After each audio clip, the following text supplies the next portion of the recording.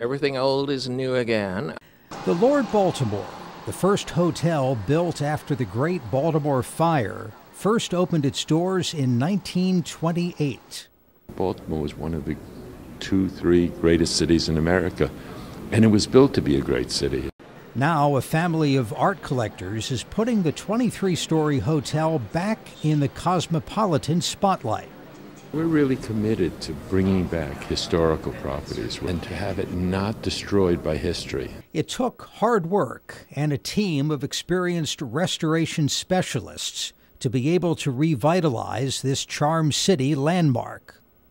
We never closed the hotel during the renovation. We wanted to maintain the continuity. We were able to really transition the hotel step by step.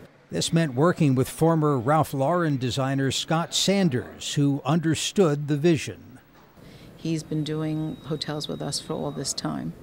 Extremely experienced and understands how we can collaborate to achieve, to accentuate the historic and layer it with functionality, durability, and spirit and aesthetic that we've come to understand our guests really want.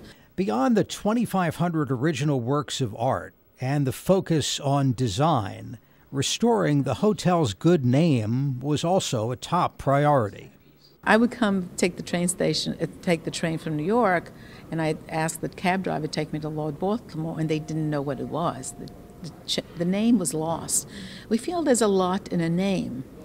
We brought the name back. I think there are many Radissons in the world, but there's really only one Lord Baltimore.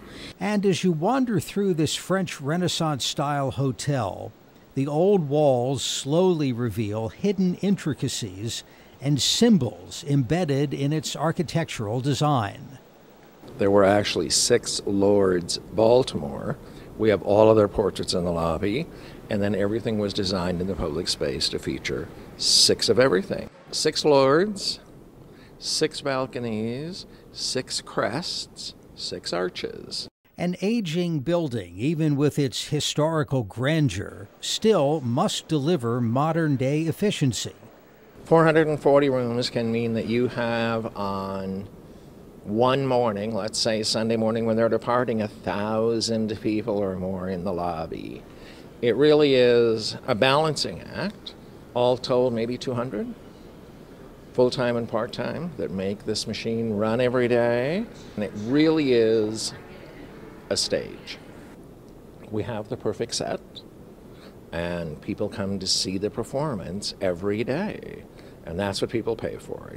With more than 20,000 square feet of meeting space, a restaurant, bar, and bakery, the hotel is a mini city of its own. There's a lot of history in the bones of this hotel. We hope that people will embrace this hotel as a place to escape from in their own town. Celebrate your anniversary, celebrate your birthday. Here, take a weekend, experience your city the way a tourist would experience the city, and come to fall in love with it.